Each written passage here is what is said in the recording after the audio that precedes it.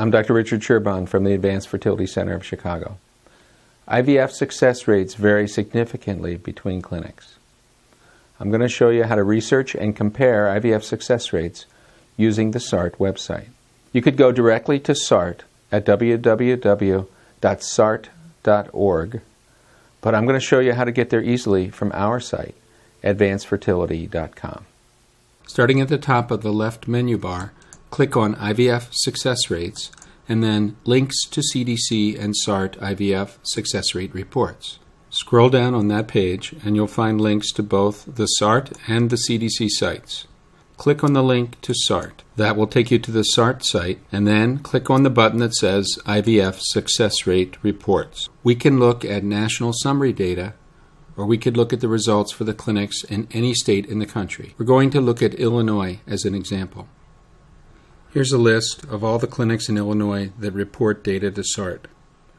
We could click on any of these links to see the IVF results for any of these clinics in Illinois, but we're going to look at our report for the Advanced Fertility Center of Chicago. At the bottom, we see ART Data Report. Click here. This brings up our clinic's report for 2010, the most recent year that's available. Select from the drop-down menu to see IVF success rates from other years. At the top of the page, we see the name of the clinic and the location.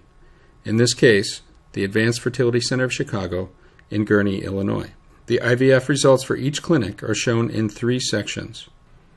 The top section shows results for cycles for women using their own eggs and fresh embryos. The middle section shows results for women using their own eggs and frozen embryos. And the bottom section shows results for donor eggs. This section shows results for fresh embryo transfers as well as for frozen embryo transfers using donor eggs. Let's look at some of the details in the report now. Circled in red are the age groups: less than 35, 35 to 37, 38 to 40, and 41 to 42. Now let's look at some of the specific results in our under 35 age group. In our report, you see the total number of cycles in that age group was 213, and the live birth rate per cycle was 57.7%. The live birth rate per egg retrieval was 60.3%, and the live birth rate per transfer was 61.8%. In the next section, we're looking at frozen embryo transfer success rates using own eggs in women under 35 years old.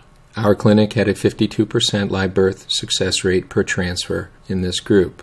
The last section shows success rates using donor eggs. As you can see, in our clinic we had an 81.6% live birth success rate per transfer using donor eggs.